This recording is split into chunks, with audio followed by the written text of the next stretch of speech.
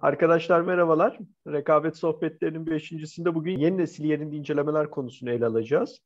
Yerinde inceleme nedir bilmeyenler için çok kısaca aktarayım. Rekabet kurumundan uzmanlar bir gün şirketlerin kapısını habersiz bir şekilde çalıyorlar. Biz rekabet kurumundan geldik. Cep telefonları, bilgisayar, ajandalar vesaire bunlara bakacağız diye bir baskı yapıyorlar. Eskiden Ali çok daha iyi bilir. İlk baskın yapanlardan birisi olarak kurumun. İncelemeler hep böyle ajandalar, çantalar ve benzerleri üzerindendi. Sonra bilişim sistemlerinin yaygınlaşmasıyla birlikte bu bilgisayarlara bakılmaya, e-postalara bakılmaya başlandı.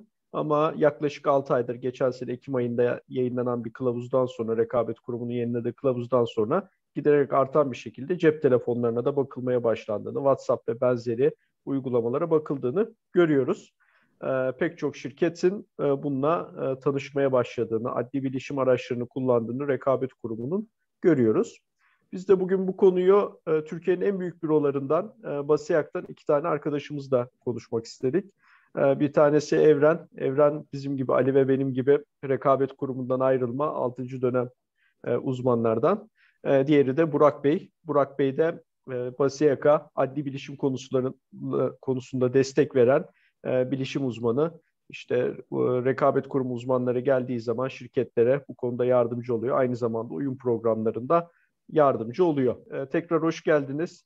Bize anlatır mısınız? Bu cep telefonuna bakılma işi nasıl oluyor? Artık insanlar biliyorlar.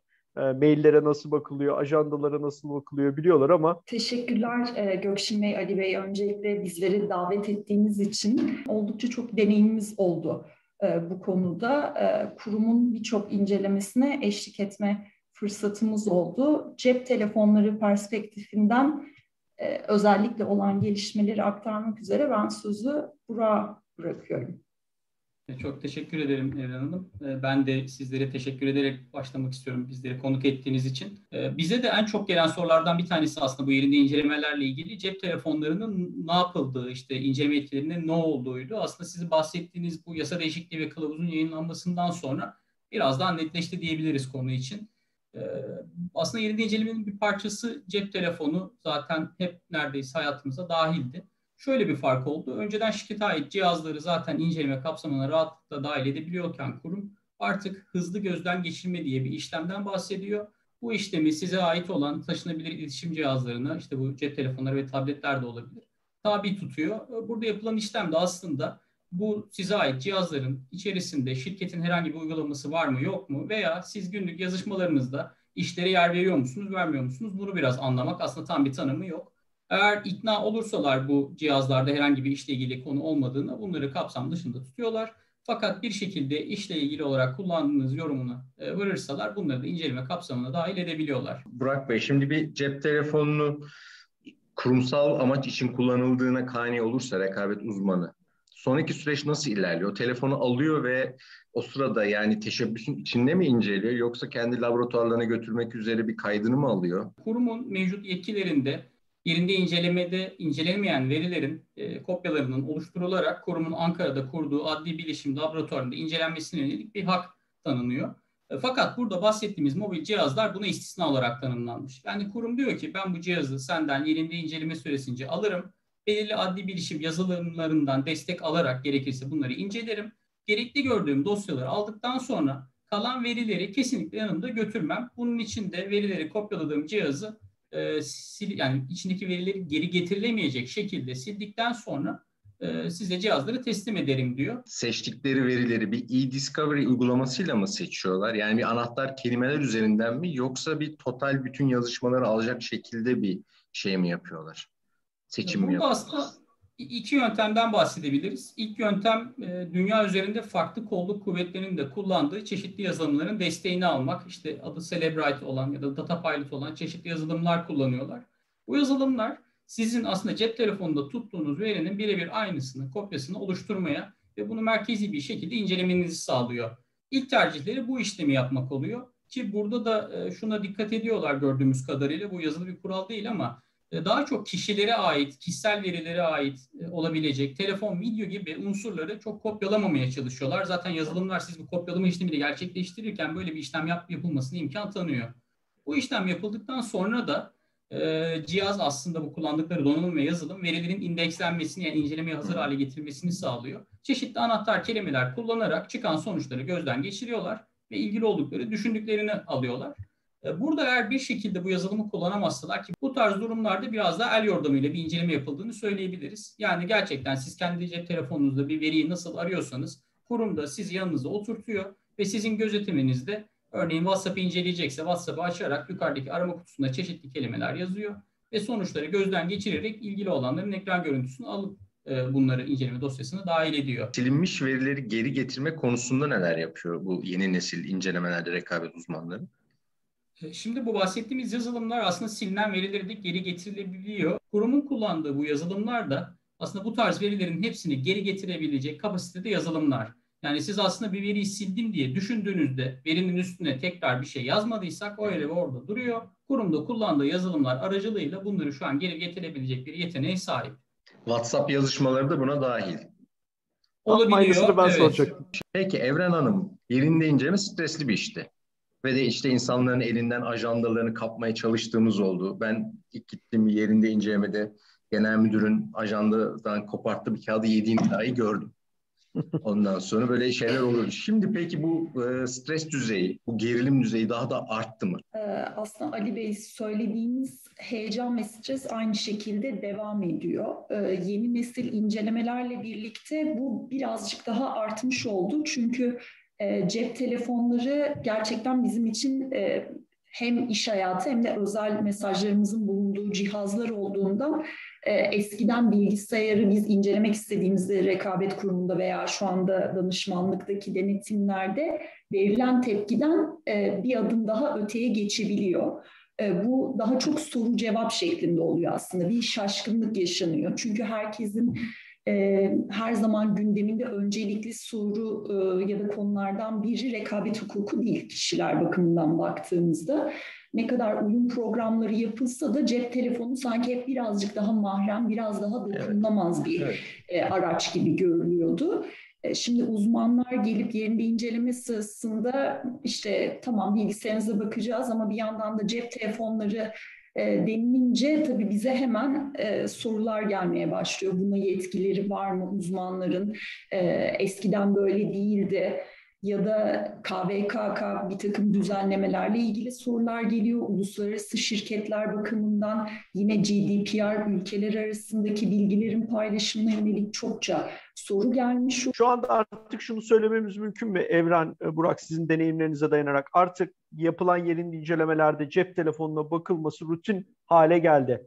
10 kez geliyorsa 10'unda ya da 9'unda bakıyorlar diyebiliyor muyuz? Kesinlikle. Artık çok net bir şekilde cep telefonları yerinde incelemelerin vazgeçilmez bir parçası. Tamamdır. Ali'nin sorusuna devam edecek olursak kara kutuyu biraz aktarır mısınız? Bu kara kutu nasıl bir süreç oluyor?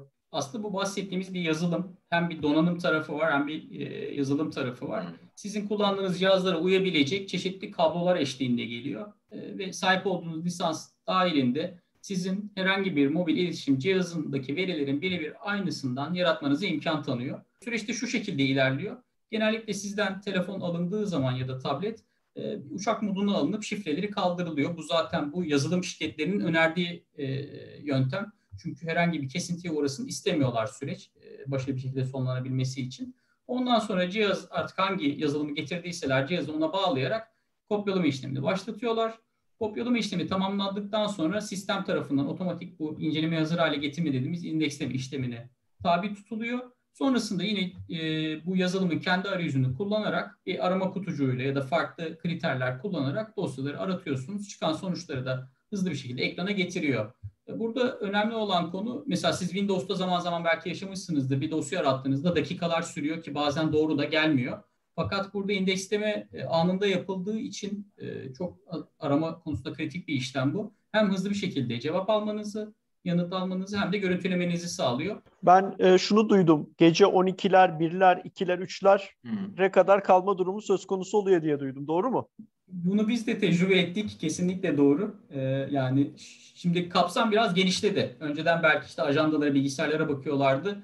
Çok böyle adli bilişim yazılımı veya da farklı metotlar kullanmıyorlardı ya da cep telefonlarını incelemiyorlardı ama şu an kapsam genişledi. Yani bu kullanılan cihazlar işi biraz kolaylaştırsa da bazı süreçlerde uzatabiliyor. Yani şöyle düşünün. Siz birini telefonla ya da kendi telefonunuzda bir dosya aratacağınızda eğer WhatsApp'ta aratacaksanız 10 tane anahtar kelimeyi aratıp belki yarım saatte, bir saatte incelemeyi tamamlayabileceksiniz. Ama şu an bu cep telefonunun kopyalanması bile belki 1-1,5 saat sürecek. Sonra incelenecek. Sonrasında da aldıkları verileri imha etme süreci var. Bu da bir zaman alıyor. Dolayısıyla sizin de bahsettiğiniz gibi yani böyle sabaha karşı saat 3'te 4'te yerinde incelemeden çıktığımız oluyor. Size de bu tür sorular çok geliyordur.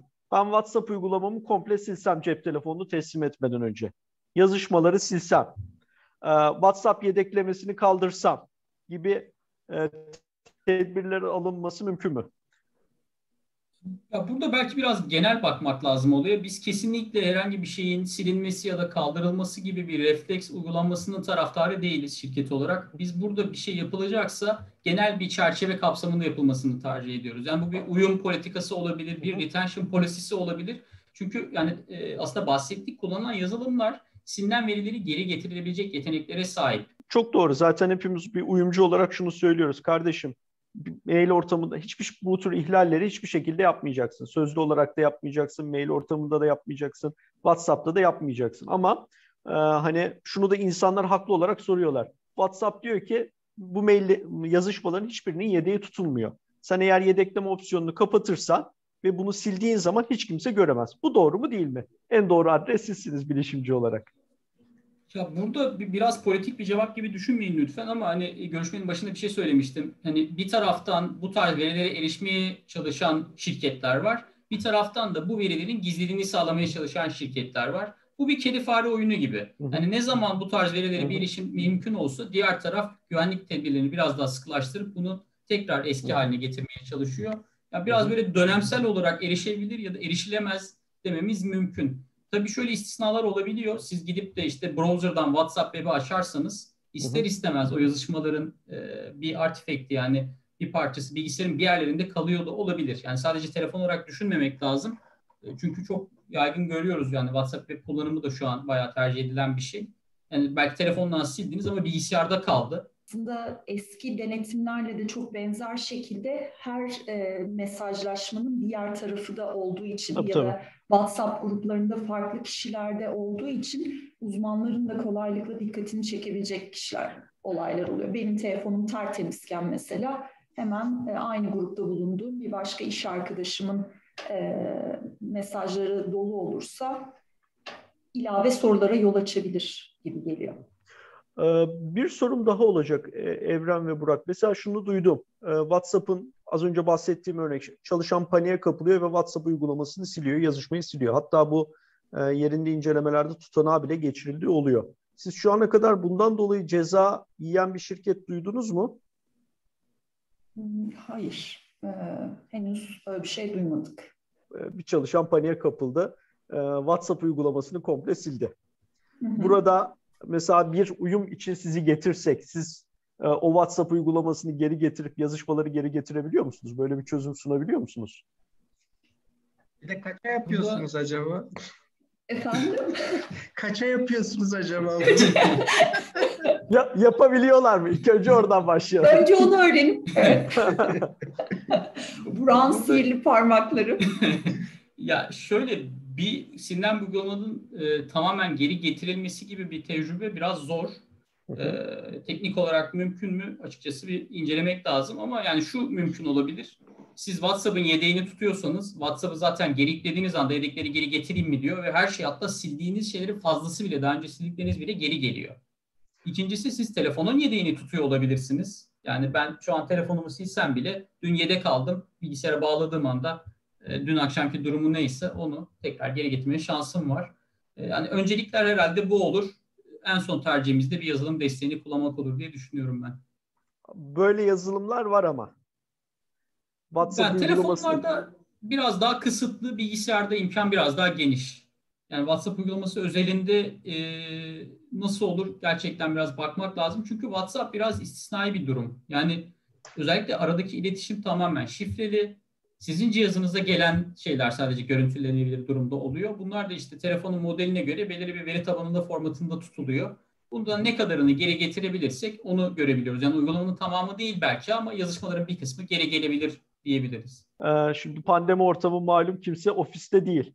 Hani rekabet kurumu geldi, insanları içeride tutmak başka bir şey. Şirkete dışarıdan adam getirtmek başka bir şey. Çalışan hiç gelmese cep telefonuna uzaktan erişimle inceleme yapılabiliyor mu? Mesela WhatsApp'lara bakılması için böyle bir yöntem var mı, yoksa illa çalışanın gelmesi mi lazım? Yani burada iki yöntemden bahsedebiliriz. Birincisi telefonda kullanılan işte WhatsApp uygulamasının webde açılması gibi bir şey olabilir. Yani çalışana dersiniz ki şimdi bilgisayarı al, internete bağlan, WhatsApp web'i aç, benden talimat bekle. Kurum uzmanları direkt bilgisayara bağlanıp uzaktan aynen e-postalara bakıyor gibi WhatsApp'a da bakabilir. Ya da ikincisi, nasıl bilgisayarlara uzaktan bağlanabiliyorsak çeşitli yazılımlar aracılığıyla telefonlara da bağlanmamız mümkün. Bu tarz bir bağlantı kurup telefonun tamamı incelenebilir. Yani şu an mesela cep telefonları için TeamViewer versiyonu var. TeamViewer'ı siz cep telefonuna indirip uzaktan bağlantı sağlayarak yani dünyanın herhangi bir yerindeki birinin bilgisayarını ve telefonunu inceleyebilecek durumdasınız. Dolayısıyla teknik olarak mümkün. Teknik olarak mümkünse de kurum bunun yapılmasını isteyecektir. Hı hı. Ama hani WhatsApp web olayında da şunu anlıyorum ben. İşin uzmanı sizsiniz. Mesela adam yazışmayı sildi. Telefonun kendisi olmadığı için bunu geri getirme şansı olmayacak yine. Doğru mu? Ya burada biraz WhatsApp web'in nasıl bir imkan tanıdığına bakmak bence doğru olabilir. Yani web'de de eğer eski yedeklerden birine geri dönme imkanımız varsa olacaktır. Ama yani şunu belki söylemekte fayda var. Cep telefonundan silinen bir veriyi bilgisayardan geri getirmek mümkün olmaz teknik olarak. Toparlamak gerekirse yerinde incelemeler zaten stresli süreçlerdi. Şimdi iyice stresli hale gelmiş durumda. Şirketin içine gelen uzman sayısının da arttığını söyleyebiliriz. Teknik insanlar da geleceği için. Bunun dışında yapılabilecek hata sayısı ve hataların şiddeti de maliyetlerin şiddeti de artmış durumda. Yani bir tuşla böyle yazışmaları silmek, programları silmek mümkün hale geldiği için ve de bu kişisel alana da girmeye başladığı için, burada benim yaptığım bazı özel yazışmaları görmelerini istemiyorum diye silmeye başladığınız zaman yapacağınız hatalar artmış oluyor. Uyum programlarında bakılması gereken mesele sayısı da yine artmış oluyor.